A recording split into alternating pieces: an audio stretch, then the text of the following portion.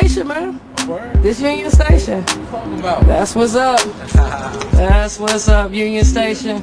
You bringing some of that Harlem flavor? Yeah, you know what I'm saying? Actually, I'm actually from Wash Heights. I'm right above Harlem, but you know, I'm definitely bringing that. But you know, to us in St. Louis, man, Harlem, New York, shoot, all of that go together. You know, Brooklyn. Down in Harlem. I went to school, you know, in Harlem when we youngin'. Okay, let me ask you this, because, you know, people, you know, I'm not going to necessarily say they've been hating on New York, you know what I'm saying, but they just like New York ain't holding it down, you know what I'm saying? Like New York fell off or something like that. I don't believe that, you know what I'm saying? Because it's like New York was the birthplace of hip-hop. You know what I'm saying? New York, it has solidified its place in the rap world, you know what I'm saying? Even if they never do anything else. You know, how do you feel about that?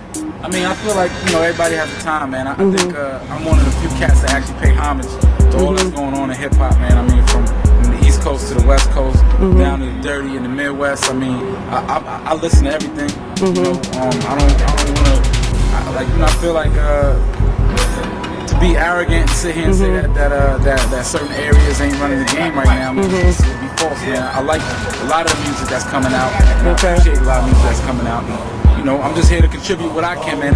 This is my era, my generation. Yeah, that's what's up, man. I mean, back in the day, New York did its thing and used to run the game. You know, straight. But I would tell you, I give all props to New York. You know what I'm saying? I'm like a child hip hop nation. You know what I'm saying? So you know, I grew up Grandma's Flash. You know what I'm saying? Sugar Hill Gang. So I definitely, you know what I'm saying, give it up for New York all the time.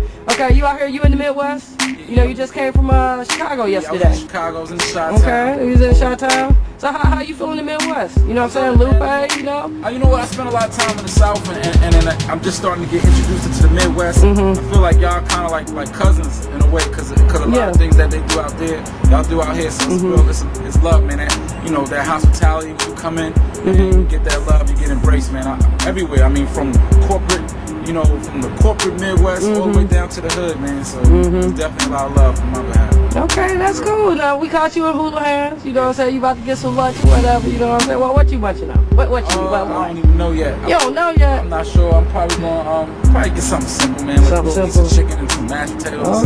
Okay. You know, something like, in my stomach. You know, something that hold you down, you know what I'm saying, until you get ready, bam. You know what I'm saying? So, you know, the video, the single, hot single, Swap Hot. Appreciate that. What's up, baby? Yeah. Mims, a.k.a. This is why